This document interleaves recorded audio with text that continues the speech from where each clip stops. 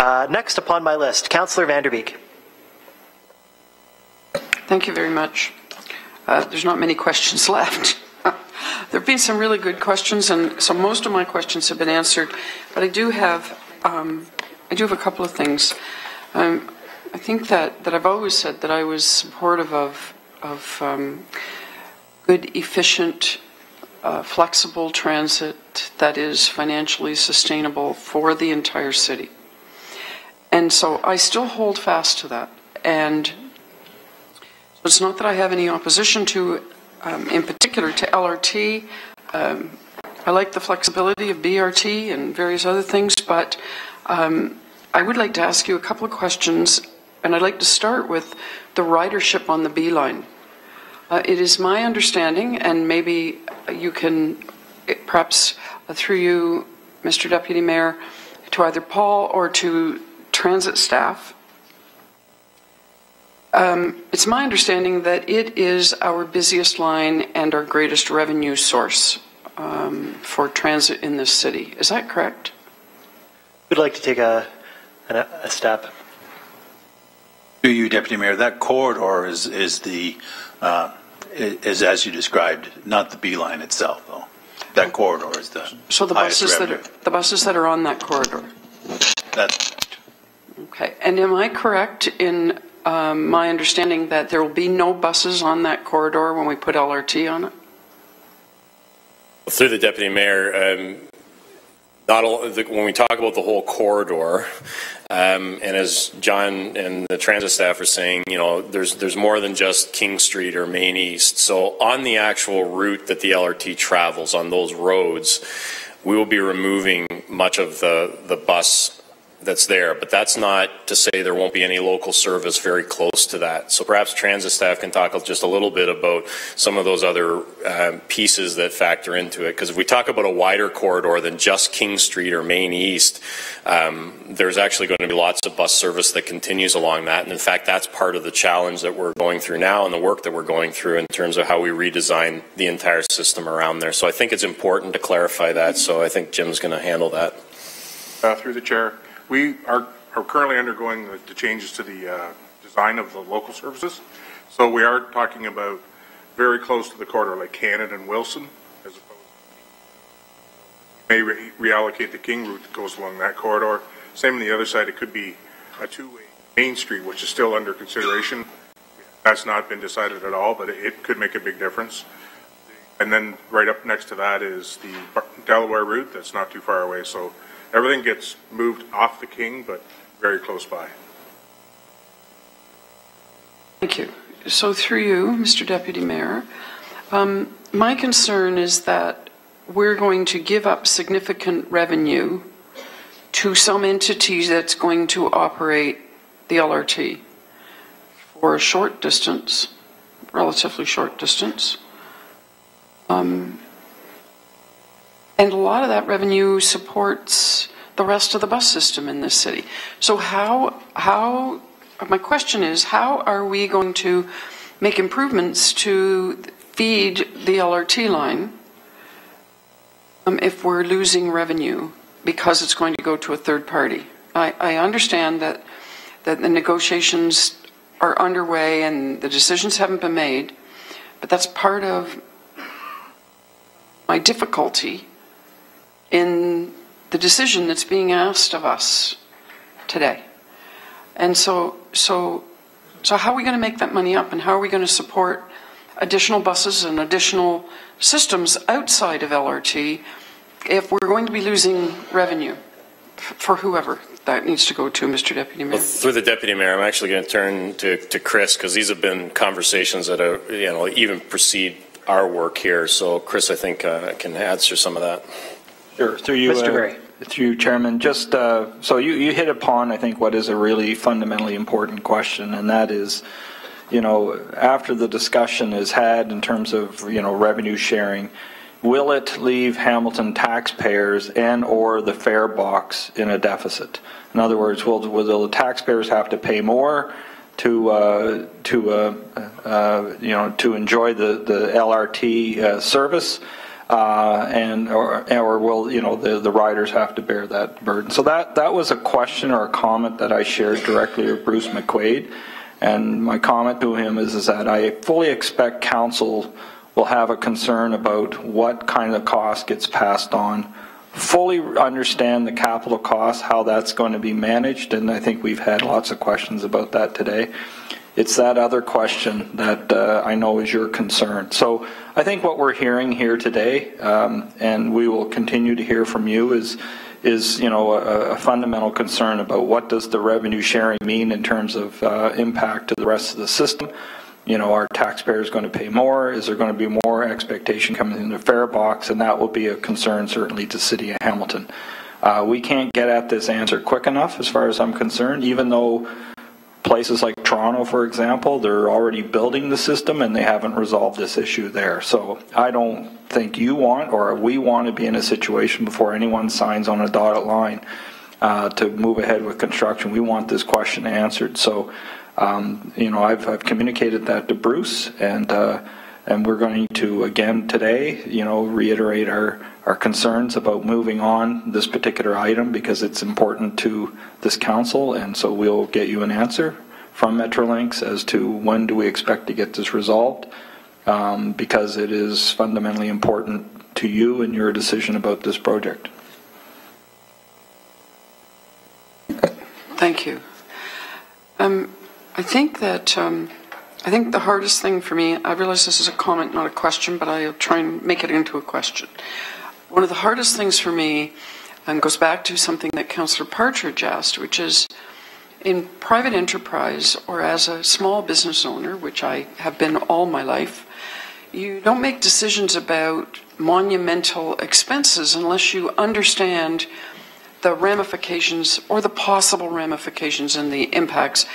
And I guess if you want to say the worst case scenario, and if you can live with the worst case scenario, then, you know, if there's a chance that it's going to be a great thing for your business or for the city in this instance, then absolutely you go for it.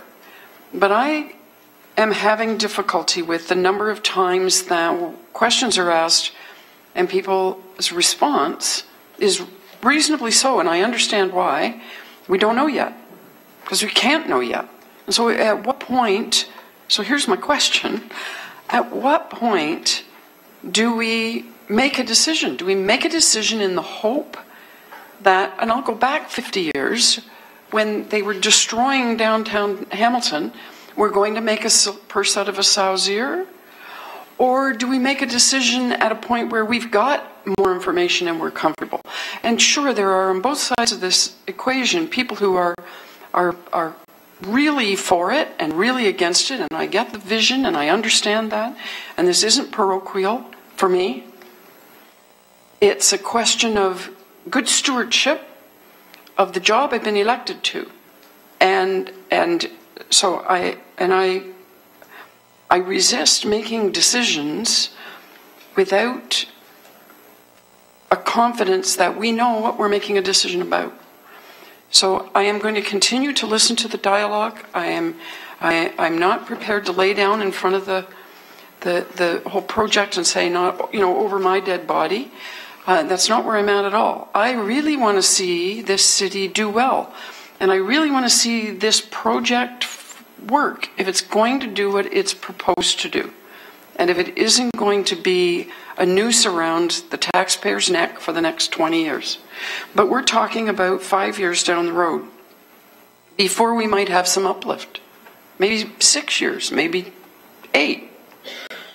And we've already got a metamorphosis happening here that I would not want to stymie either. So you know, when we've got rich things happening in this city and people are feeling good and positive and hopeful and excited about what's happening here, far be it from me to vote on a side of something that's going to stymie that, whatever side that is. So I'm going to continue to listen, and I'm hopeful that some of these answers can come back. And I would really like to see this decision not be pushed to the point where we have to stand up and say no to something that could be a fabulous project for the city because we just don't have the confidence that is going to be what it's said to be. So I'm sorry that's not a question, but I really feel strongly about that. And so the more answers that you can give us before we have to stand up and make that decision, I think that's the safest way to go. And is that possible? Is it possible to wait for some more of these answers? Or are we really under the gun and have to say, okay, we'll do it or we won't do it? Are we really under that gun that it has to be done immediately? Or can we get some more of these answers so that there's more confidence around this table in what we're voting on and going forward so that we're not doing the wrong thing, one way or the other?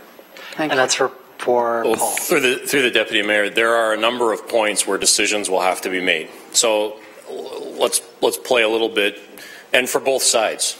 So we decide as a community, you decide as a council, we have a whole bunch of things we want from a design perspective, and the budget comes in and it's $1.9 billion. Metrolinx is not going to say, well, that's great, go ahead. So there's a decision point that may stop some things there.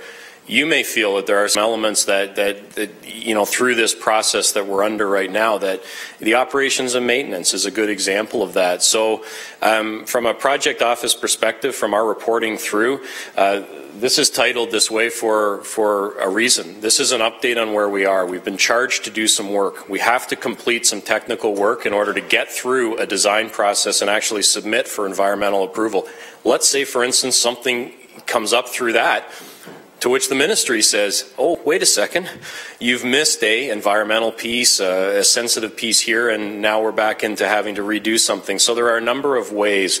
My hope is, you know, through the Deputy Mayor, that I'm today not suggesting that this is it, because there are too many questions. This is only alignment. We haven't done the detailed work. I think there are a number of gates we're going through together. The project team will bring forward the best information we have as soon as we have it. And so we, you know, in some ways we took a bit of a risk even providing some of these general updates along the way, because we don't have all the answers. But if we wait till all the answers, then of course, how do we get through some of these other pieces so we can nail down some of the concerns, perhaps on alignment and the philosophy, and then move to some of the other bigger decision-making pieces. There will be a number of these gates along the way that have to go through before we actually have a project that's being built in our community. So I think that was an answer to another question earlier on, you know, when are some of these approvals coming? There are times where we're going to ask for your approval on certain things to move forward, and that's a more of a decision than just receiving an update from me on some of our thinking. Thank you, and through you, Mr. Deputy Mayor. I'm very grateful for the update, and the update isn't my issue. My issue is the update that leads to a motion where we're going to have to make some decisions, and so that's why I'm asking about, you know, from your point of view with the project update, you know, are we at a position where we have to make a decision right now? I mean, are we in a position where we've got to have that motion? I understand. I talked to Councillor Marula. I asked him why he was bringing it forward. I've had conversation about that. I'm just wondering if we're, from your point of view, if we are now in a position where Metrolinx needs to know, the government needs to know, somebody need to know that we're all firmly on board and we're all going to forge ahead. And we've agreed to accepting the province's money. We've agreed to a memorandum of understanding. We've agreed to the Citizens Committee. We've agreed to an LRT working group that's come back with this update.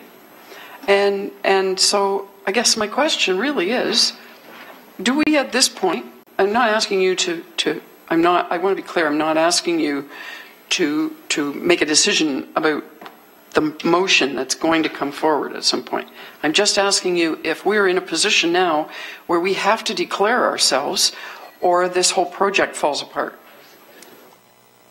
Well, through the Deputy Mayor, I think it's more, if there was a declaration that when we signed and approval was given for the city manager to sign that memorandum of agreement, we signed an intent to move forward and get these answers and develop these details so that decisions could be made and this project could come together. I think if that's no longer the case, we should know that. But if that hasn't changed, what I think you're hearing today on a number of fronts is there is information that has to come forward. You will be asked to evaluate that information and make decisions at key points. I would love to be able to say here it all is today, but on a project of this magnitude, there's no one in the world that would have that at the 8-month mark to provide. So we're not behind in any way. We're just working our way through, and you will have those opportunities to evaluate that information and provide direct feedback to myself and to Andrew, because he is good enough to be at all these meetings, and we talk regularly as well in terms of what's going back.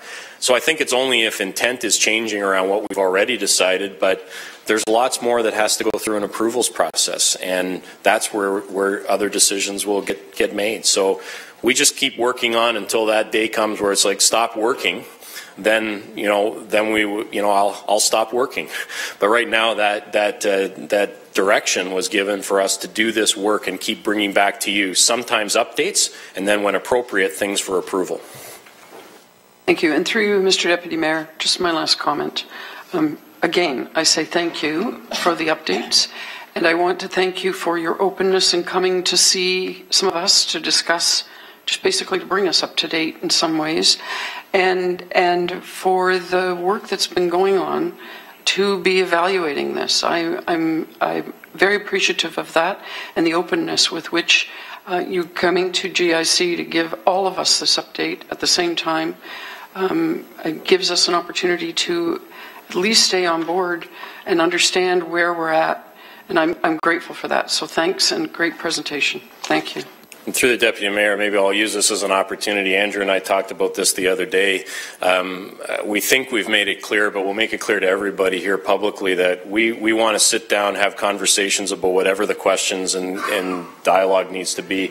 Andrew brings a wealth of knowledge and understanding for Metrolinx and can go quickly back to his leadership to get those answers. So we have lots of work to do, but recognize the role that Andrew and I play, which is really to be that bridge between the rest of the organization and you folks in order to get your questions answered, and we will do that at any time. Thank you very much, Councillor Vanderbeek. Next on my list is Councillor Johnson. Well, actually, Mr. Chairman, just a point of privilege. I was named, and I just wanted to clarify something. On a point of privilege then, Councillor Rowland? I was named. No, but I was named. I heard point of privilege. He said John. You're next. On a point of